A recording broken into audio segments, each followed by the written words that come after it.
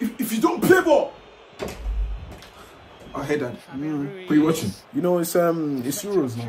Oh yeah. You know, if I didn't break my leg that one time, I would have been playing in these matches. Okay, Dad. Yeah, sure. You know what's crazy is that there's this kid on the Spain team. Yeah, and he's like 16 years of age. Just 16-year-old.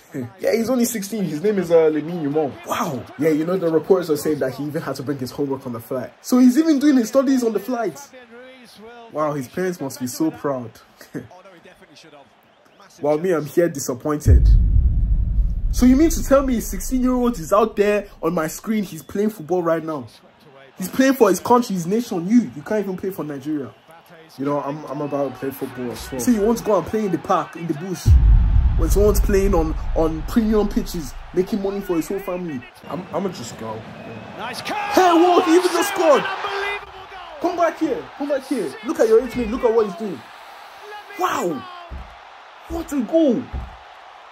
But look, I'm here with you. You can't even get into Sunday League. You can't make that comparison, Dad. This is not your dad. Why do you always say that? How old is that Jude Bellingham the other day? I don't know, like 20? And how old are you? I'm 20. Hey, I even thought you were younger. You don't even have a job. No. You're in uni, but they're making millions. You're the one who sent me to school. If you don't go and just pick up that football now, go and make some money or something. Okay, fine. Let's go and play in uni, but I swear this is not my son.